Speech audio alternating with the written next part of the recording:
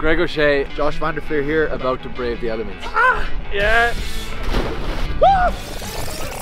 Hi guys, I'm Greg O'Shea and I'm here with Kinetica. I'm in Dunleary. Luckily we have the weather for it, and I'm meeting up with a very special player today. World Rugby Player of the Year, Josh van der Flier.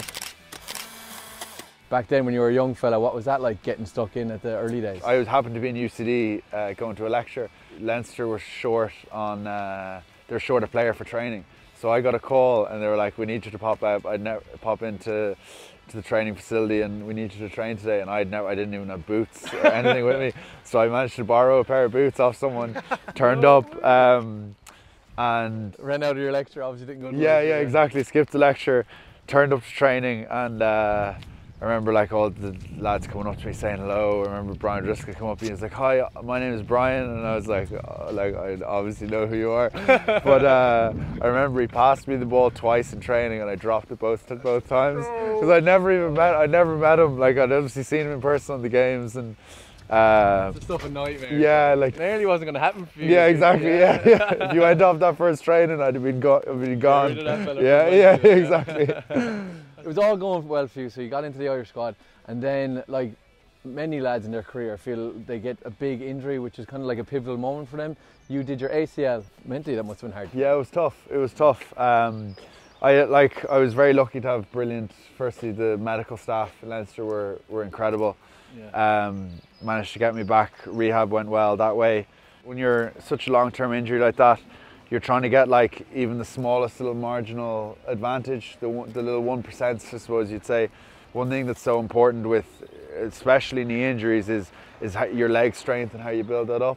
You might finish a rehab session, you might have a quick protein shake, maybe a shot of collagen after some of the rehab stuff that helps with the regeneration there. You're just looking for small margins. It's really hard to say, oh, that's what it was. I took this or I did this rehab exercise. You have all these tiny little things that kind of build towards. It's all the 1%. Yeah, exactly. Yeah. You are currently the best player in the world. Was it always a goal of yours, or did it just kind of happen?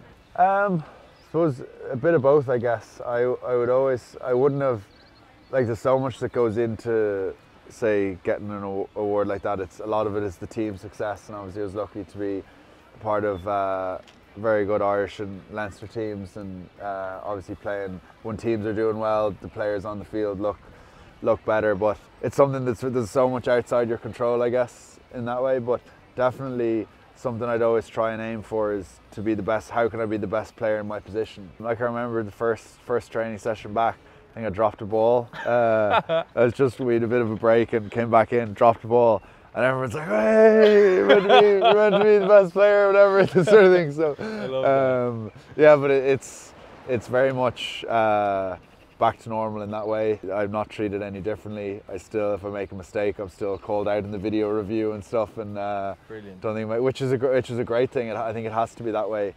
And as you said, no one's bigger than the team, so it's. Like, individual awards are nice. They're kind of like, they're nice things that maybe when I finish playing, or you can look back on it, maybe even privately, it gives you a bit of confidence or satisfaction. But day to day, it's still like a team sport, and I suppose that's the most important thing. Your ball carrying, man, even though it was good before, it's like increased by like threefold. Like, you're just getting so many more carries, you're getting more meters. Was that a purposely done thing, or did that just come as part of the whole package of just improving? It's something I'd actually been working on for a few years. I'd always been trying to improve it, and especially the last 2-3 years, I'd been looking at other players and around the world and how they carried the ball, and I was trying to bring a bit more explosiveness into it, I guess, and that was certainly an area where I saw I could definitely improve a bit. All of a sudden I was in a situation where I was like not playing, and I was like, I need to do something here to have those big moments, to try and get myself back in the team, and that meant trying to get on the ball more, trying to carry the ball more, and having that more explosiveness and stuff, and trying to dominate collisions, and trying to, so it's shifting my mindset from being someone who's just trying to survive a ball, like carrying the ball, trying to survive, as opposed to trying to dominate the opposition. And accelerate a bit more fast. Exactly, yeah. The big tournament's coming up soon. The Six Nations is very, very soon, and the World Cup at the end of the year. So, is your mind fully set on those? Or are you very much just like next game, or is it in the Irish camp with Andy Farrell? Are you talking about, guys, we need to win the Six Nations now? We're #1 in the world. How does that kind of work? I think I'd be day to day, as you said, that you're kind of week to week you're preparing. So, say you've like a training week, you're trying to get prepped for the next week, and then a game week, you're trying to get all your detail right and everything. But then definitely in the back of my mind, or you definitely take time during those weeks to think like, what's my motivation? I want to win the Six Nations, and that I think that definitely helps your motivation then, because you have something that you're pushing towards, not just another week where you're just doing going through the motions, I guess, but you have something at the back of your mind that you're like, I'm real tired here, it's been a tough few days training, one more training of the week before the game, and you have that motivation. You're like, no, I'm going to work hard because we want to win the Six Nations. If we want to do that, we've got to train well. Like that. Yeah, exactly. Always remember your why. Exactly, exactly. Yeah. And I presume that you guys as a whole, as an Irish team, you're #1 in the world, so you have to be thinking about the World Cup. And if Ireland are going to win it, it's probably one of the best chances to do it. Or is that just me as like a supporter getting really excited? Have you guys even thought about it? I suppose it's obviously mentioned. You hear people like people on the street, kind of, you'd be just chit chat, I guess, and everyone's talking about the World Cup, and it's definitely something we've, since Andy Farrell came in after the last World Cup, it's all been geared towards this World Cup and trying to improve and keep improving. So I think the main focus obviously will be focused on the Six Nations, but I think something that's been emphasised a lot is trying to improve each tournament and each game. So I think we'll obviously fully focus on the Six Nations, but then we'll want to see how we can keep improving, see how we get on the Six Nations, and then after that we try to improve again for the Warm-Up games and then into the World Cup. So, but it's definitely, I suppose, it's in the back of the mind. It's in the back of the mind. You're obviously incredibly excited for it, but try not to think about it too much when you're coming into game weeks and stuff. There's a lot of rugby to be played before then, of course. Exactly. But the thing that I've probably noticed from the outside looking in is you guys as a Leinster team, but also an Irish team, you seem very happy, you seem very cohesive. Not that you weren't happy with Joe Smith, but you seem to be expressing yourselves a lot more. And Andy Farrell talks about, I think, team first is what he always says in his interviews.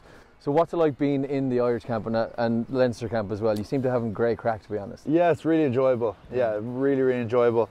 I think firstly you've got a great group of lads. I think no matter what environment you're in, it would be good crack with a lot of them. But I think the atmosphere that's created in Leinster and in Ireland as well, it's very much there's obviously the performance side of it, and because that's what ultimately it's about is performing. But there's definitely a big emphasis on spending time together as a group.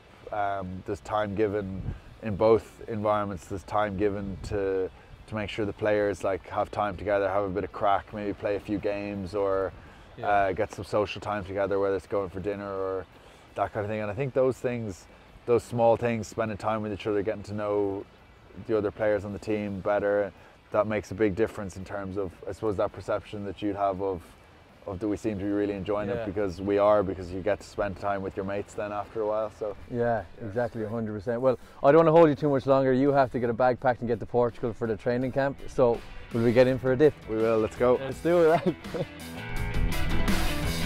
Yeah, oh, good work, guys. So much